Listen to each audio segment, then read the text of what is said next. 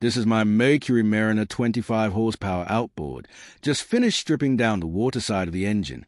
What you're looking at here is a middle section and the underside of the engine head. All these water passages, every little space and hole you can see, they were completely jammed solid with years of salt, corrosion, and scale. It's no wonder the cooling wasn't working right.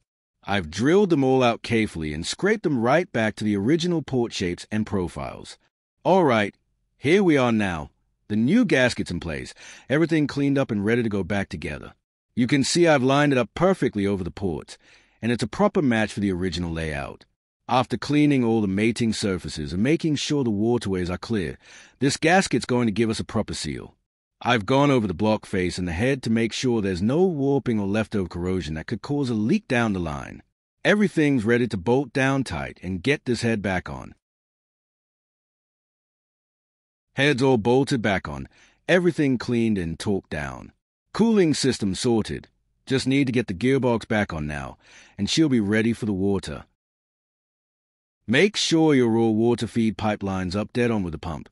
If it misses, all you'll end up doing is filling the inside of the leg with water. Ask me how I know. First fry up in a bucket. She's peeing a solid 6 foot easy. Always check your water pump and make sure those drain holes are clear. Little jobs like that can save you a load of pennies, and your engine. Cheers for watching. Hit that sub button if you like this sort of thing.